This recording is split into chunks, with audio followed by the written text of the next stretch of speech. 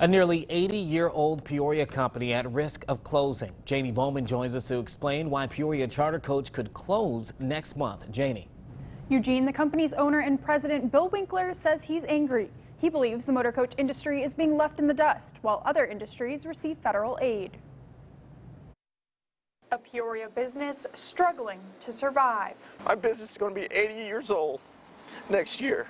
And right now, I can't say we're going to make it. Peoria Charter Coach owner and president Bill Winkler says his company will close next month if he doesn't receive any federal funding. 94% of my revenue is down since March. He says the company received a Paycheck Protection Program loan in April.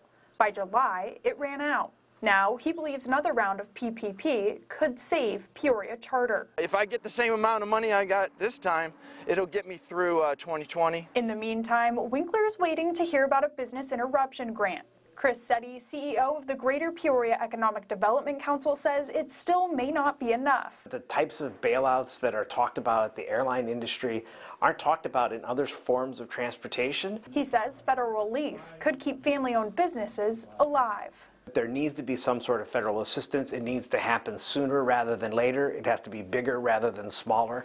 It has to be broader more than it has to be narrow.